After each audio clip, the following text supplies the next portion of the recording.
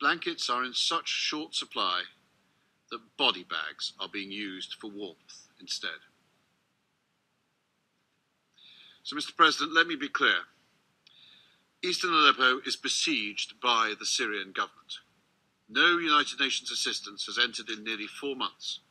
Food is so scarce that many people survive on one meal of rice a day, and what is available on local markets is at vastly inflated prices. At the same time, civilians are being bombed by Syrian and Russian forces, and if they survive that, they will starve tomorrow. The tactics are as obvious as they are unconscionable. Make life intolerable, make death likely. Push people from starvation to despair to surrender.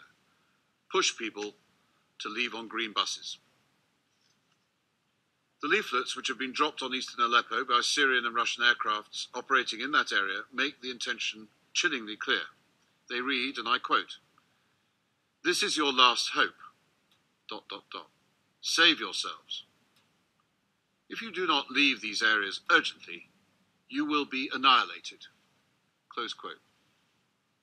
And they end by saying, I open quote again, "You know that everyone has given up on you. They left you alone to face your doom, and nobody will give you any help." Close quote. And it is clear that the aircraft which drop the bombs, the generals who give the orders, and the politicians who have designed the strategy intend to make good on that horrific promise. And we have seen this happen numerous times already, whether in Homs, Daraya, Moadamir, Al-Waya, and now eastern Aleppo. It will be the fate of those hundreds of thousands of people still trapped in besieged locations all across the country. This is not a world we can accept. All parties and their sponsors must put an end to these medieval tactics. All parties and their sponsors must grant us safe humanitarian access, sustained and non-politicised humanitarian and medical access to all in need throughout the country, to those in Aleppo and the hundreds of thousands of people trapped in the other 17 besieged locations around the country. Despite what these abhorrent leaflets say, we must demonstrate to the Syrian people that we have not given up on them, that they are not left alone to their doom, and they will not be annihilated. But throughout the country, nearly 8 million children have lost their parents, their homes, their schools. They have suffered immense emotional and physical traumas. Children in besieged eastern Aleppo were due to resume school in late September. They didn't. Instead, shell-shocked children are retrieved from rubble and left writhing in bloody clothes on dirty hospital floors. They are stuck in hideouts. They cannot play. They cannot sleep. That has become the reality for 100,000 children in eastern Aleppo. Across the country, as you all know, 1 in 4 schools has ceased to function. More than 52,000 teachers have left their jobs. Over 2 million children remain out of school, and another 400,000 are at risk of dropping out as the horrors of this brutal and savage war continue unabated. Hundreds of thousands of Syrian children have become stateless. It doesn't matter that many of us are trying and would reach them if we could. Those children who are somehow just surviving, they feel abandoned by the world, abandoned to face their future alone.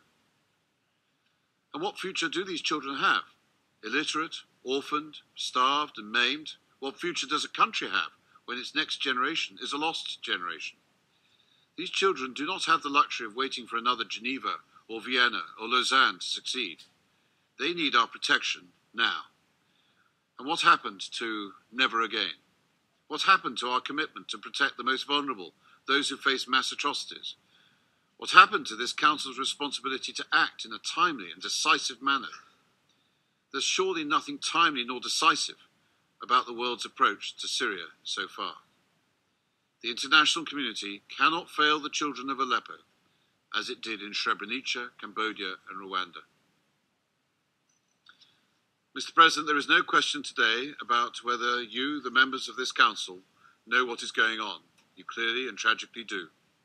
The question today is what will you do? What steps will you take to ensure people in dire need get assistance?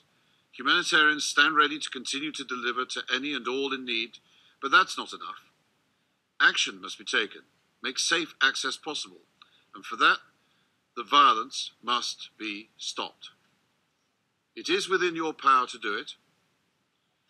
If you don't take action, there will be no Syrian peoples or Syria to save. That will be this Council's legacy, our generation's shame.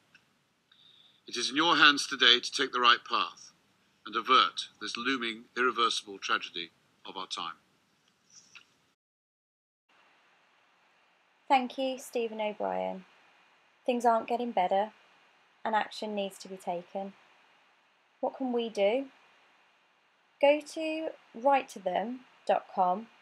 You can put in your postcode and send an email directly to your MP from the website, demanding that the violence is stopped in Syria and that we do something to help make that happen. If you want to get in touch with the UK government but you're not sure exactly what to say, have a look at amnesty.org.uk/issues/Syria. There's a lot of information on this website that will put you more in the picture about exactly what's been happening in the past 5 years. And you can click to take an action directly from the website, which will mean your voice is added, calling on Theresa May, our Prime Minister, to do something to protect the children of Aleppo.